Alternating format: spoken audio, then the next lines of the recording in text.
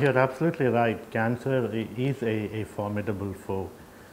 Only difference being that the foe gets stronger as we get stronger. So both the foe as well as the people who try to manage the foe progress and develop together. India, being a huge country, has to be seen slightly with a difference, because incidence of cancer, when you express it as percentage values, when that is converted to absolute numbers, is mind-boggling.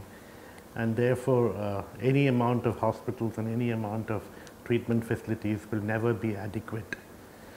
And therefore, we need to go beyond that and look for very good preventive strategies. And for that, you need excellent research facilities.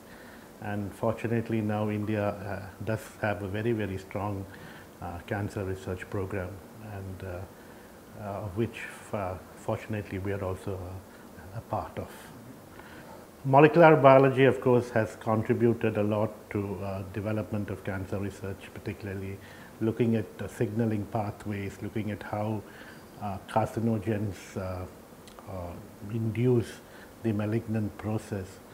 But we have to also remember that a very good public health system is required to grow in parallel to laboratory research.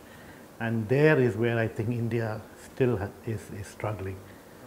Organized screening programs, organized health camps, where you do public health research, look at improving the environment, looking at screening for early disease.